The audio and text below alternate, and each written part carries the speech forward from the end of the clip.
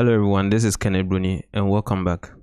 So this is going to be the chapter 4 of our lab tutorial for SENG 207 Programming for Engineers. So in this video, we are going to look at the input function. Now, over the past videos, we've looked at the print function and you've seen me do this a number of times. So in here, I can type in print and into brackets Kwame. And now when I run this, we see Kwame being printed out over here.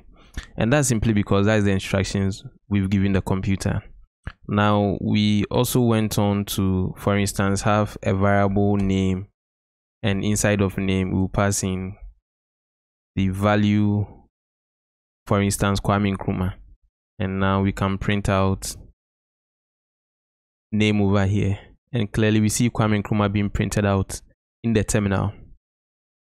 Now, what we have over here is kind of a little bit static in the sense that anytime we want to change the name, we'll now have to come inside of our code and come and effect that change. And that may not be a very good thing. Now, what if we want to give the user the opportunity to input values of their own so that our program will be a little bit dynamic? And in order to do that, let me clear this. We are going to use this terminal. So this terminal is going to be like the interface for which you are going to input the value, and that value will be stored in the variable, and for which reason we are going to have whatever thing we want to do. So in order to do that, we are going to use the input function. So I'll type in here input, and because of IntelliSense, the moment I start typing input, it gives me the option to have input over here. So I'll press enter. And in here, you can see that there's a prompt over here, and it says it needs an object. Now, at the end of the day, this is going to return a string. You can see that we have str over here, and look at the arrow. So the arrow is trying to tell us that whatever thing we type in here will, at the end of the day, return a string. And there's some note over here you can read.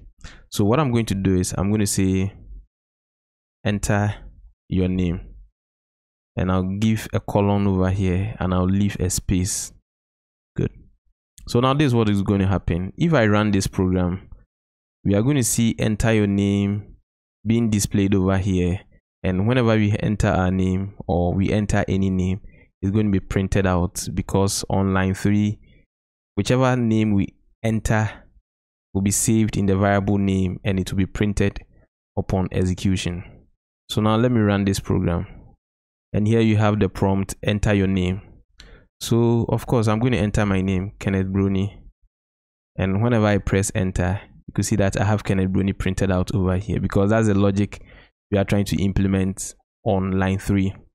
Now let's do a little more and let's try and do this. So I'm going to bring in another string and I'll put in a comma over here, and I'll say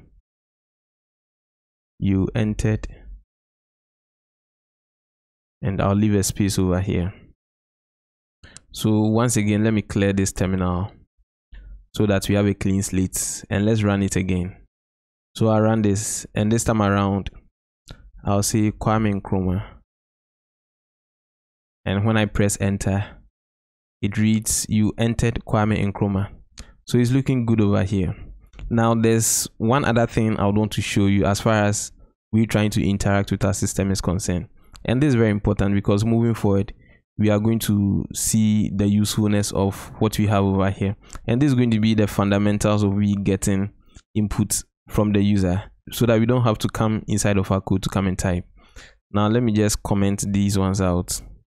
And at the very top, we are going to use another technique over here. Remember what we did when we were looking at variables, and I've opened variables.py, where we did some import over here. So I wrote a code like from keyword import kw list, which I said this is a keyword list, and we printed this out. So this gave us all the keywords in Python, for which reason we cannot use them as our variable names.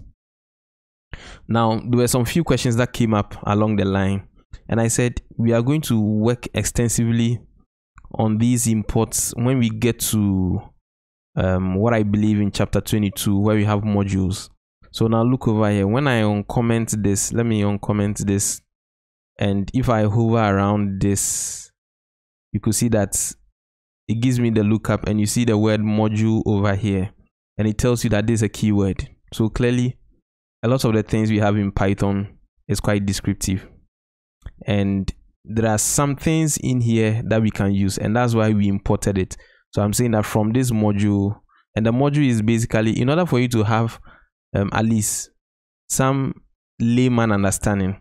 When we get to modules.py in chapter 20, we are going to get a little bit technical, but in order to have some layman understanding, the module is like some piece of code that is written, but it is a little bit hidden. So in order to use it, we need to import it so that we can use it. Good. Now we are going to do a similar import over here. Let's assume we want to write a code, and in that code we expect the user to type in a username and a password. So let's say this username is okay, so enter your name and we print the name. And now let me give you another instance where we are going to enter the password. So I'll say password is equal to, now if we do input and I bring in here enter your password and do it this way, and for instance I would want to also print the password, so this time around I'll just print password this way. And remember, this password is the value we are storing over here. So now I'll save this, and once again let me just clear this. Now when I run this, we get enter your name, because that's the first piece of logic we are trying to implement over here. So my name is Kenneth. I'll press enter, and we get to line 4. Line 4 says password, which clearly we are trying to enter our password over here. So now let's assume my password is 1234. That's a very bad password, but for the purposes of this, let's just assume my password is 1234. Now in most systems, whenever you type a password, you are not supposed to see the password. At least you are expecting to see maybe some kind of a hash to represent every character you type, or sometimes you don't see anything at all. Now this may be a very bad design. Imagine you are designing a system for ATMs, and whenever the person or a user types his or her PIN, it gets displayed in plain text as you see over here. Then there's a little bit of a problem. So we are going to use a different type of input function to actually help us work our way through. But then when I run this, you could see that the line 5, you entered your name, is displayed over here, and the password is also displayed over here. So now instead of using input over here, we can use another thing. So I'm going to say from get pass, I want to import get pass. So this get pass is almost like what we did when we are saying from keyword import keyword list. Remember I said these are modules. So for instance, when you hover around this, it tells you that this is a module. These are inbuilt code that we can use, but then they are hidden a little bit. So in order for us to use it, we need to import it. Good. So from get pass, I want to import get pass, this get pass, and you can see that when I hover around this second get pass, it tells me that this second get pass is a function. The first one, when I hover around it, it tells me this is a module, and inside of the module this is a function, and the function is basically some block of code that has been written. So now this is how we use the get pass, and instead of getting the input, I'm going to say get pass over here, and let me just bring in a space in order to make this a little bit readable. So over here we've done this import in order to use the get pass, and we are going to see exactly what this get pass does for us. But on line 4, nothing has changed. We are accepting an input which we are going to store in a variable name, and on line 5 some things have changed over here. We are now using the get pass to accept inputs into our password variable, and at the end of the day we are going to print the value we saved in name and also print the password. So now let me just once again let me just clear this, and now when I run this, of course enter your name, so I can enter Kenneth. Once again I'll press enter, and now it says enter your password. Now I am typing my password, but it is not showing. It is not showing because of this get pass function that I'm trying to use over here. So when we read some of the things we have over, I say prompt for a password with echo turn off. So the echo is more or less like the display. So the display is turned off, and we can have in some arguments and some few other things which may not make sense now, but then later on we are going to understand some of these things. So now you could clearly see that nothing shows, but then I've typed in a password. So now when I press enter, you can see that you entered Kenneth. That's what is being printed out on line 6. For that's my name, and the password that I entered that didn't show was actually 1234.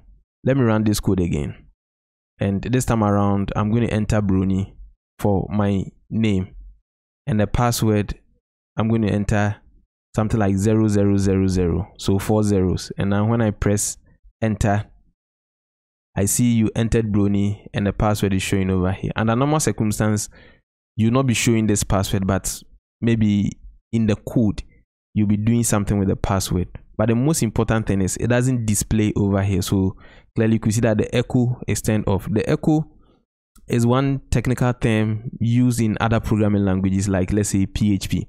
PHP is another programming language basically for web development.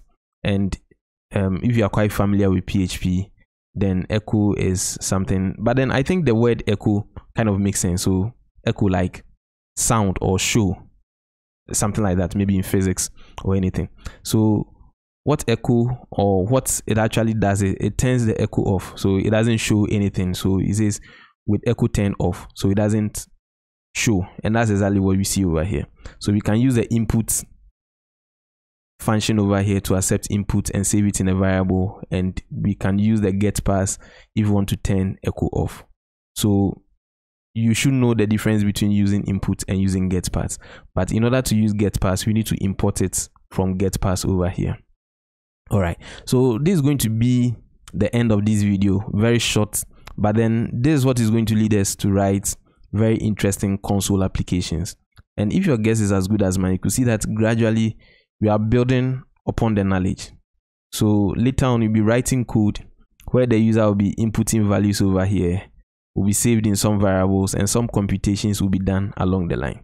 Thank you very much, and please watch these videos, practice with your own examples, use different things. You can set a new variable for your age, and you can print very interesting things. Now the most important thing is you practicing with your own examples. So whenever you finish with the examples I showed over here, do it with your own examples. You can add in your phone number, your other things, and everything is going to come along. Thank you very much, and catch you in the next video. Bye bye.